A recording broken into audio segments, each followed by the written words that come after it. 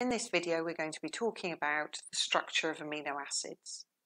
We're also going to be talking about how two amino acids join via a peptide bond to form a dipeptide. We're going to be describing the 4 levels of protein structure, and finally, I'm going to be finishing up with some exam help. All of these are time-stamped so that you can jump to whichever part of the video you need. A little bit of context. Proteins were called the molecules of first importance, where the word protein comes from. Proteins are the machinery of the cell. They determine what other molecules are made, and as a result, they determine what the cells look like, what the tissues look like, the organs, and ultimately the organism looks like. Their function is entirely dependent on their shape, and you'll know this for example, on your work with enzymes, and you'll come to realise that other proteins like antibodies are also entirely dependent on their shape. Proteins are polymers like carbohydrates, but notice not like lipids, and they're made up of amino acid monomers with a near infinite variety of shapes.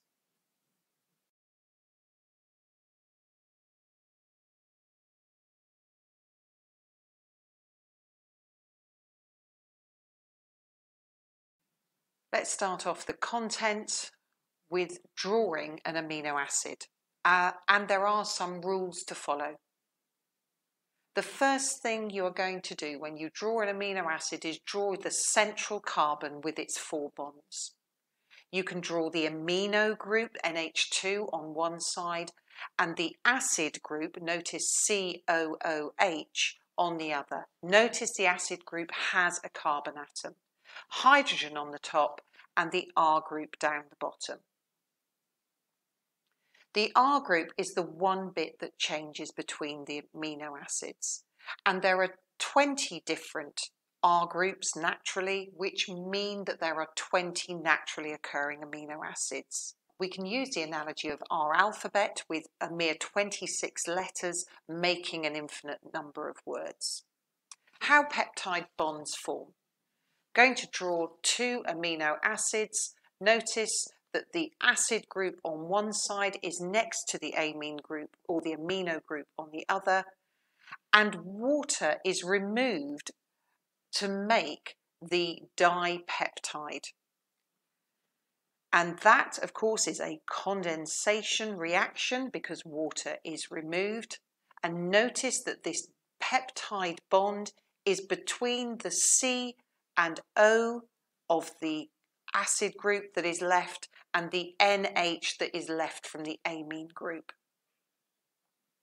If the reaction goes in reverse and the peptide bond is split using water, then it will form 2 amino acids. Notice that that is hydrolysis, hydro, water, lysis, splitting.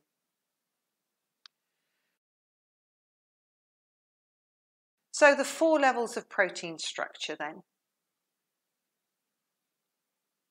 Not surprisingly, we're going to start off with the first level, which is primary. And that is the order of the amino acids. So there are 20 different naturally occurring amino acids, and in a protein they can be in pretty much any order. And it's important that you recognise that the primary structure determines the shape of the protein, but it doesn't make the shape of the protein. At the moment, this is simply a line of amino acids.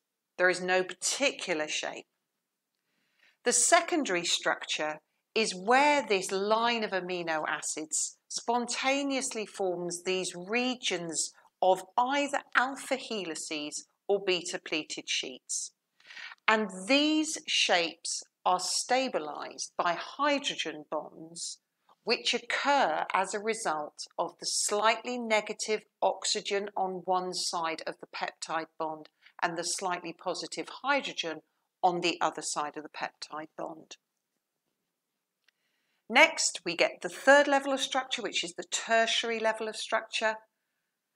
And this involves further folding of this amino acid chain, which has now got alpha helices and beta pleated sheets in it.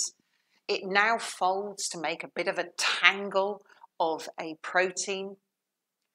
And this is the level of structure that forms the 3D shape of the protein. Really important that you understand that. And this also, this kind of mess of an amino acid chain with its alpha helices and beta pleated sheets, is stabilized by bonds formed between the R groups of the amino acids. And those bonds are either hydrogen bonds, notice hydrogen bonds aren't actually bonds, disulfide bonds, which is where the R groups have sulfur in them, ionic bonds, and hydrophobic and hydrophilic interactions. This is required by OCR and Edexcel. Hydrophobic R groups will stick together and hydrophilic R groups will be equally attracted to each other. Heating breaks hydrogen bonds, hydrophilic and hydrophobic interactions, and ionic bonds, and that causes a change in the tertiary structure, which we call the protein denaturing. Finally, there is quaternary structure, and this is where there is more than one polypeptide chain that makes up a protein.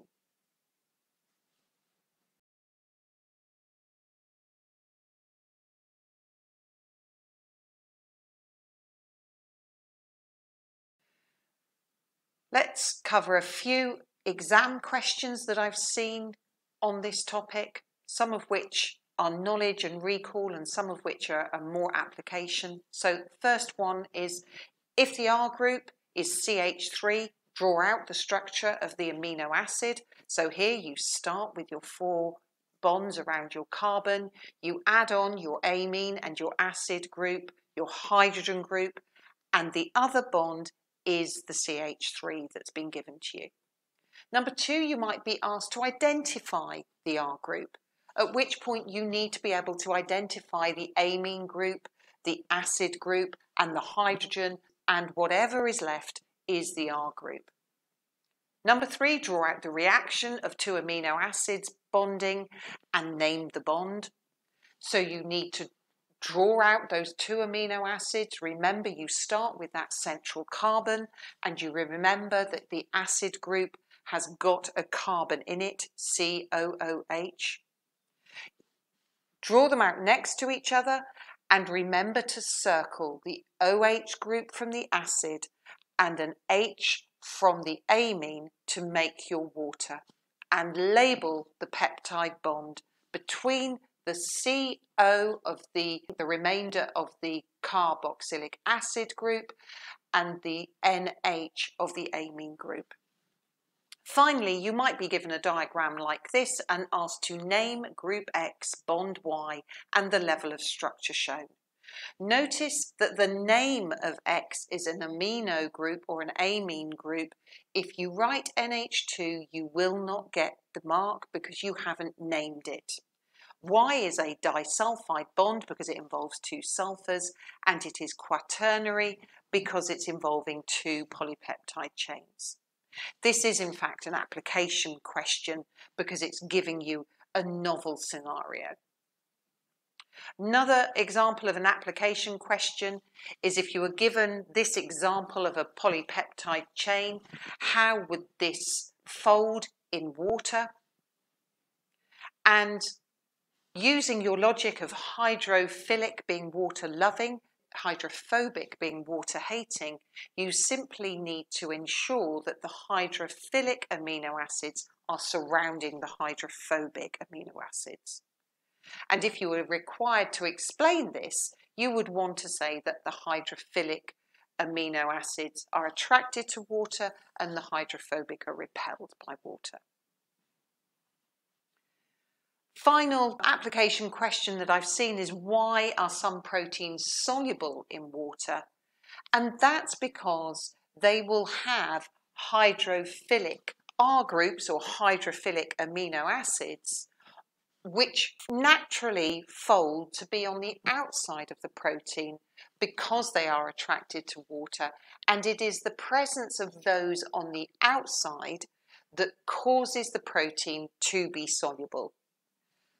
Not surprisingly, there will be some hydrophobic groups as a result on the inside. I'm Biology Carol. If this has been helpful, please do like, subscribe and leave a comment.